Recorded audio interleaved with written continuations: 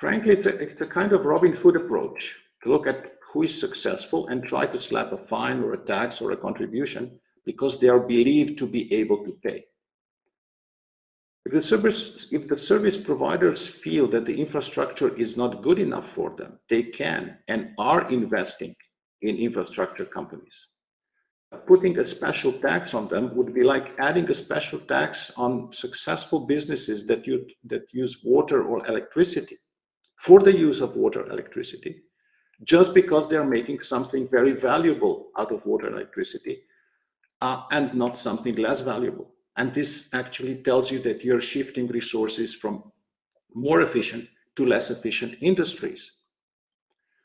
And I think there's also another element. European Union has been for decades now jealous on American success with the internet economy. And every now and then it believes it could make itself competitive, making life harder for the successful American companies.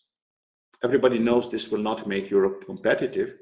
And frankly, in the end, it looks a little bit like a revenge.